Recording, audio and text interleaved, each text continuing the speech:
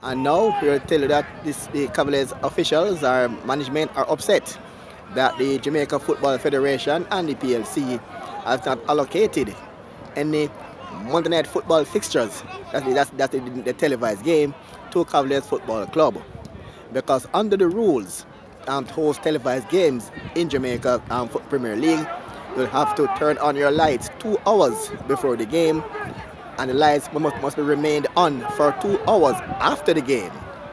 And Cavaliers are saying that will be an extra cost to them. And they're saying these lights here, heard a goal almost scored, all right?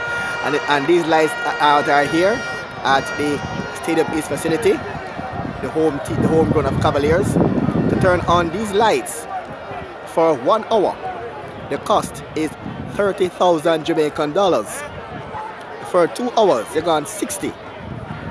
And for 4 hours, it will cost the club 120 grand.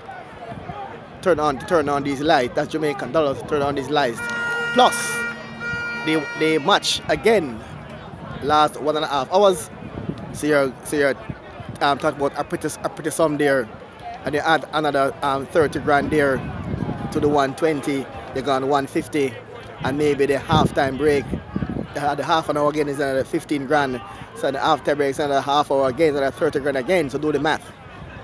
So and they're saying that the club cannot afford that high electricity bill to host Monday night football game, because it seems they cannot turn on their lights 2 hours before the game and 2 hours after the game, and that's the rule of the PLC and JFF, that to host football games, televised games on Mondays, you'll have to turn on your lights 2 hours before the contest and remain on 2 hours after the game. So on that basis, Cavaliers have been denied the opportunity to host football televised games on Mondays because the cost of electricity that comes with hosting football game here on a Monday night. Wow.